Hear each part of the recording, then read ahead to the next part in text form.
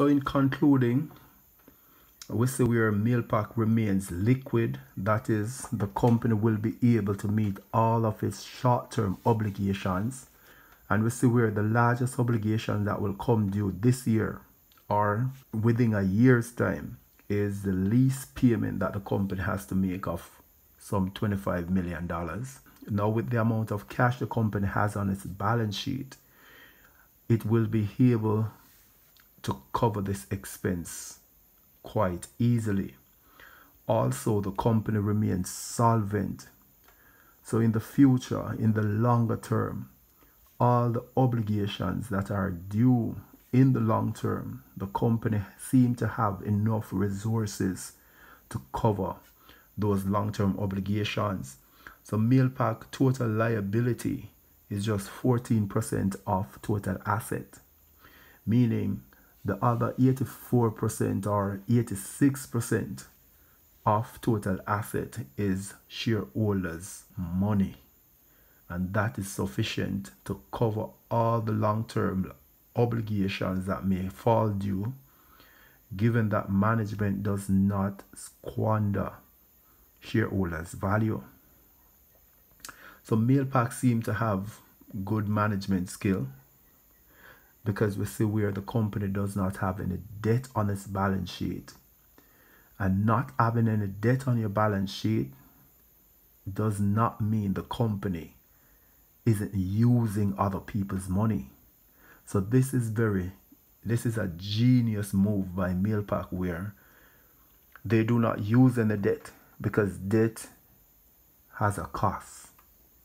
So they avoid using debt. And we see where management is using other means of using people's money.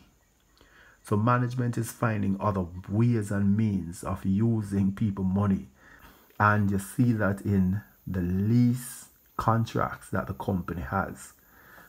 And as I said, these lease contracts that the company has are really purchasing of assets. So the company is purchasing assets, but the company finds a way to do this without the outlaying of cash upfront, right? So that is genius on the path of management. But we see where management squander shareholders' value by paying dividends of over $200 million.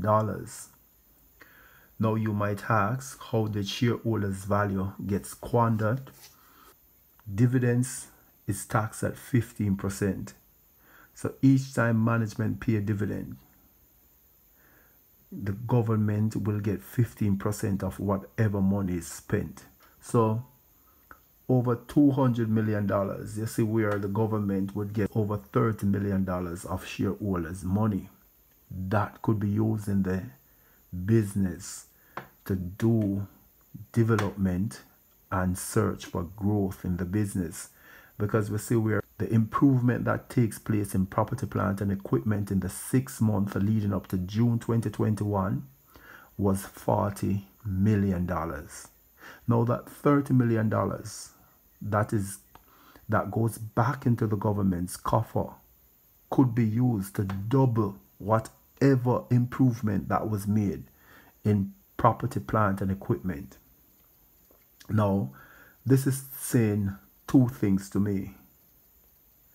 It could be that MAILPAC or management cannot find enough business in MAILPAC's operation to consume all of this cash, and hence the growth projection that the market is putting on the MAILPAC's stock might not be correct.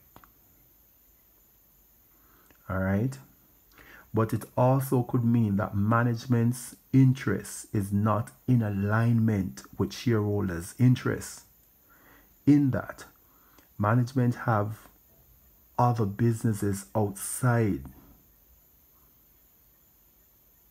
of MAILPAC's operation.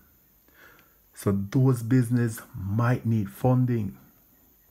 All right, and we see where management use some of MAILPAC's resources already to lend money to some of those business at no interest rate and no repayment period. All right, so it could be that these business need funding desperately and management is pulling his portion of the MAILPAC's value to fund these other business, even if that means losing some money to the government. All right, so that's one way to look at that. But the MAILPAC operation by nature is a cash cow. Most of the money that the company gets from customer is front loaded, meaning that you pay for the service before you get service. All right, so that results in the company having a lot of cash. So what I believe MAILPAC wants is a capital allocator on the management team, right? Because instead of paying those dividends, I was thinking that the company could have bought some stocks or buy other businesses and help to grow shareholders' value, right? So that's it. But in terms of the price of MAILPAC, I believe the company is priced as a growth stock. Currently, the company is selling at $3.87. All right, and that gives it a PE, a trailing PE of 21.5, 21x, which is above its industry average. So it is trading above the industry average. When we look at the price to book, we're seeing a 19. It is selling at 19 times book, where again its industry average is 8.7 times book. This sells the company as a growth stock, right? So what we need to do is to try and assess if the company has the potential to grow at the rate that the market is projecting. And trust me, I am really doubtful that the company will grow at that rate. Now, mark you, the company is a wonderful company, right? It's a very good company. But there are some headwinds that the company faces. One, the landscape in which a company operates is really competitive, right? And the barriers to entry in that industry is very, very, very low. All right, and that is the reason why you see where MAILPAC is giving up a lot of free stuff, right? It is because of the competition, and people within the space is competing on price, because it's a service that cannot be differentiated.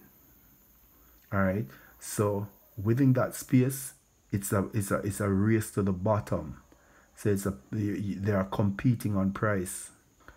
So at current market price, MAILPAC's return on equity is 4%, and that is the reason why MAILPAC seem very unattractive to me at this price.